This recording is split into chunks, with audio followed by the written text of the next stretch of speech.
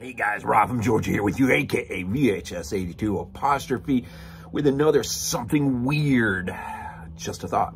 Episode 2 wasn't expecting to do another one of these this quick, but then somebody commented on one of my reviews listing the Zombie franchise ordering, which, you know, I always, it's always nice when people will just take it upon themselves to offer that up, because, many of us really don't understand or know. Now, I do have a bit of an inkling on how some of this works, but I thought, there's too many out there that don't.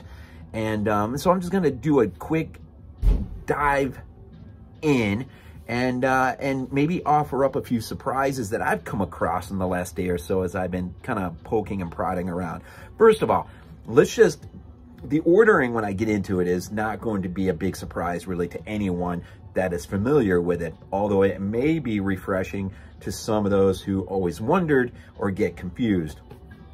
But I'm going to start outside looking in by just sharing a few surprises that I was not aware of. Apparently, in Italy, 3 films comprise of the Zombie franchise, and that is, of course, we begin with Dawn of the Dead in 78. We know that was marketed as Zombie, right? Followed by Fulci's film Zombie 2 in 79, but then followed up by Zombie 3 from 88, the Lucio Fulci, but then, of course, we know he had to move on due to sickness, and both Mattei and then Fragasso came in to sort of complete the work. And so as it is, really, Fulci's credited, and he probably ought to be credited. Although I wish we would have been able to see what the final product would have been with a healthy, vibrant Lucio Fulci returning to some familiar ground. Anyways, in Germany, this was a big surprise. We begin with the first film, Dawn, which is, of course, marketed as Zombie. But then we followed up with Zombie 2, but this is the 1985 George A. Romero film, Day of the Dead. And then followed up with Zombie 3 from 88, the, again, Mattei Fragasso completed work. And so I thought that was an interesting take for that. And then a few other surprises. And I'll just kind of I picked the ones right off that surprised me more than anything, I guess, or I thought were interesting. First one is Grau's Let Sleeping Corpses Lie. Of course, this is a British film from back in the day. This was released as Zombie 3. Who knows? Go figure, right? Hell of the Living Dead. Mattei's film was released as, let me see here, Zombie 5 Ultimate Nightmare. Now, I would imagine some of these titles were spread across the VHS cover of these movies way back in the day. And that's just really freaking awesome to think about. But yeah, Zombie 5 Ultimate Nightmare. And that is, of course, with a cover like that, right? Here's another one. Nightmare City, Lindsay's Nightmare City from 80, marketed as Zombie 3. And there's a few of these. So I thought that was interesting. Absurd. Now, this is kind of backwards in a way. It's weird, but Absurd is marketed as, or was, as Zombie 6 Monster Hunter. Of course, this is Joe D'Amato's film from 81, a follow-up to his own Anthropophagus, which I absolutely love that movie, and I dig this one, absolutely. But Zombie 6 Monster Hunter, right? Then, of course, his Anthropophagus got remarketed as, let me see, Zombie 7, just Zombie 7, no flashy title other than Zombie 7. Anthropophagus, it's kind of neat. Zombie Holocaust. Now I'm gonna, I'll talk about this here in a minute, a little bit later. But where is this Zombie Holocaust? Yes, marketed as Zombie 3. The Guillermo film from 80. This is the one that followed up.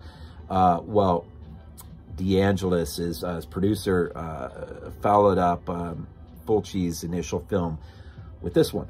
we'll get into that in a second. And here's the biggest surprise that I saw.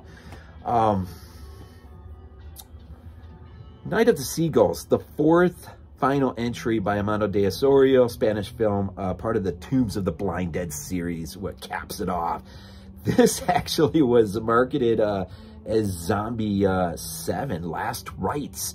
Who knows? I mean, you know. And then the only one, I don't have this one in my collection, but Oasis of the Zombies, the Jess Franco film, was marketed as Zombie 6. And there is a whole ton of others out there. But I think what would be pretty cool is to actually find some of these VHS boxes, or maybe DVD covers that might be carriers of some of these titles. Would be pretty cool, I think. So, but the Osorio film was the biggest surprise to me that was marketed amongst these. Okay, so let's get into the traditional, most accepted ordering with full titles. It really does begin, though, with Dario Argento's relationship with George A. Romero back in the day. Argento is going to basically front the money. Invited Romero to Italy. Of course, most of you know this story, right? Allows Romero to write up the script and basically tells him, look, make your movie, which will go down as just a seminal film of its kind.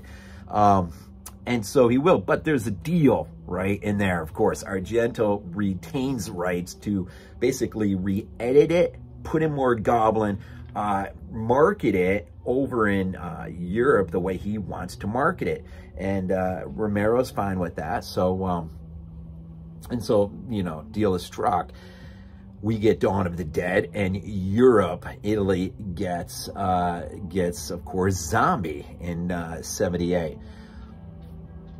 But then Lucio Fulci and Dardano Sacchetti and a whole group of others. I'll just stay on the surface of things because eventually in my Italy's Holocaust, I am going to do a pretty big deep dive on that one eventually. The one coming up is Zombie 4 After Death.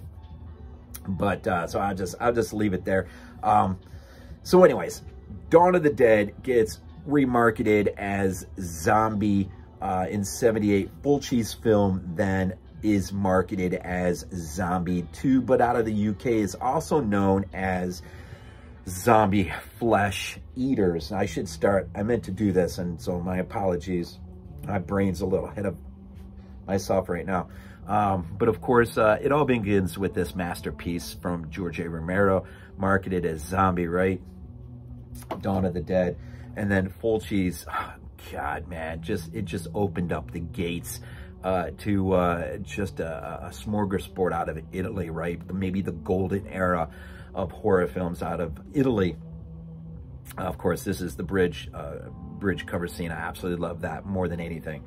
So this gets marketed as Zombie 2, again, Zombie Flesh Eaters. Sorry for being redundant. And then we go off into Zombie 3. This is the one that comes out in 88. This is the one that was started by Fulci, but he had to leave due to sickness, and both Mattei comes in and Fragasso as help to complete the project. And so here it is, Zombie Flesh Eaters 2, but we know it is Zombie 3, or, you know, some either way. The Fulci, Fragasso, Mattei film, right? And then we get, let me say this right, Zombie 4 After Death is really how it's marketed over here. But it is also known as Zombie Flesh Eaters 3. Now, remember, Zombie Flesh Eaters begins with Fulci's first film moves forward. So Dawn never, you know, was given that marketing title in the UK.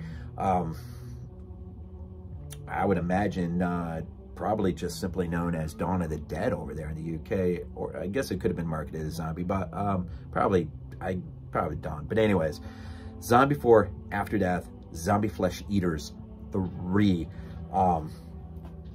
and then Zombie 5 Killing Birds. And I should have mentioned this, I'm so sorry. Fragasso helms this one on his own.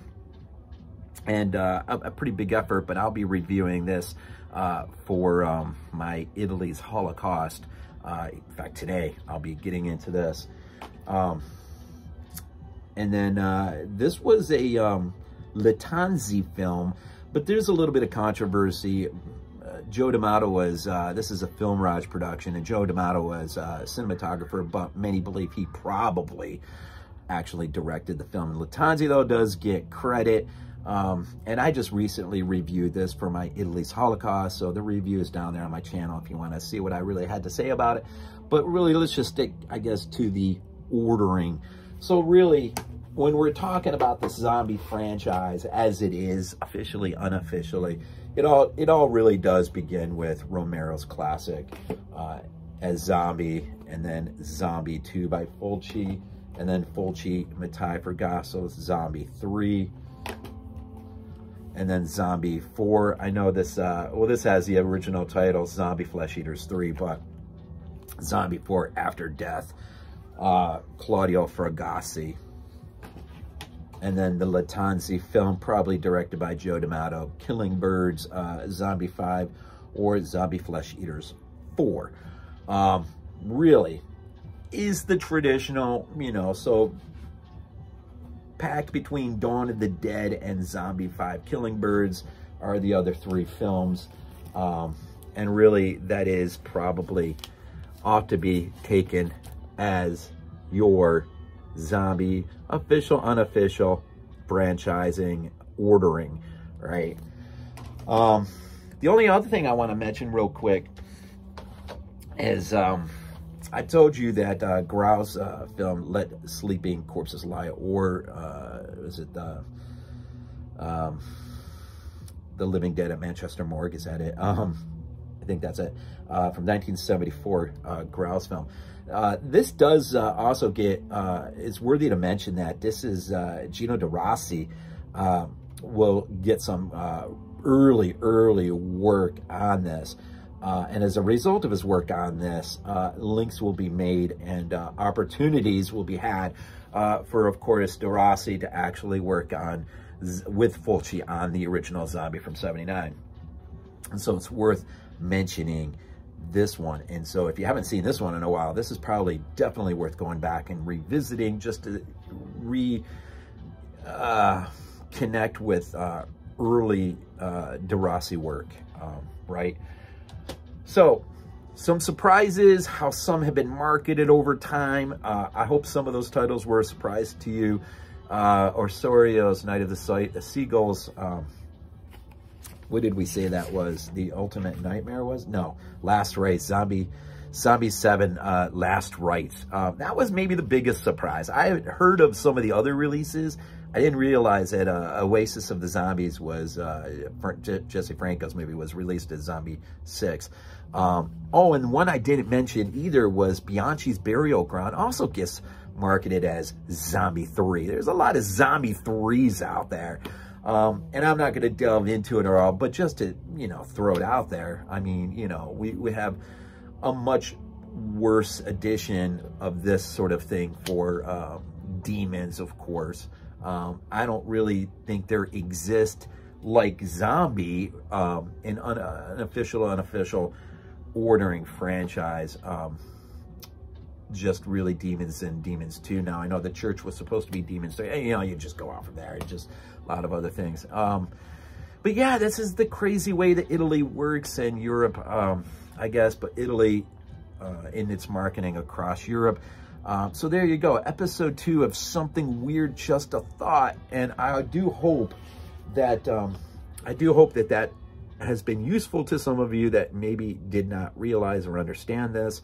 And my love for this franchise, man, it goes back to the earliest days of watching Dawn of the Dead for the first time, and then discovering Fulci's Zombie, renting it on VHS, and then eventually seeing the other films show up on the shelf, you know, in their VHS format. Although I don't think all of them got that release. It's hard for me to remember exactly which ones did, but I know Zombie and Dawn of the Dead really left their indelible mark on me as a kid. Teenager renting VHS tapes from the video store. So there you go, man. There you go. Your zombie, official, unofficial, franchise ordering. And remember, man, Fulci lives. As always, man, we say go Bills or go Dogs. Love them both. This is not a dream. Not